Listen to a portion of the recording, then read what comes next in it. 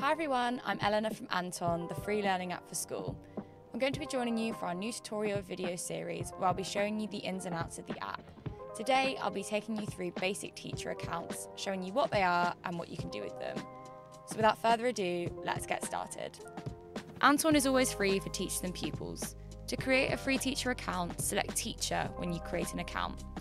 You can then select your username, your school, and then create your avatar. What do you think? Are you a monster or are you a human?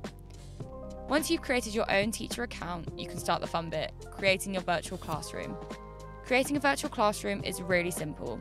All of your pupils will have their own accounts, and once they have these accounts, you can use different codes to add them to your class and start setting homework.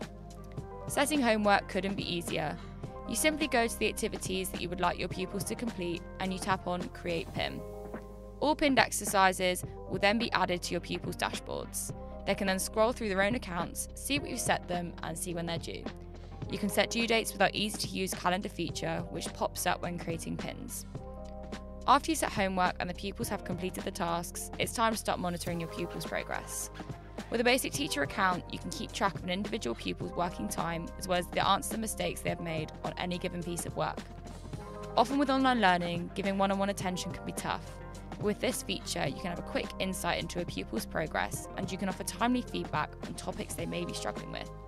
Marking and giving feedback just became so much easier.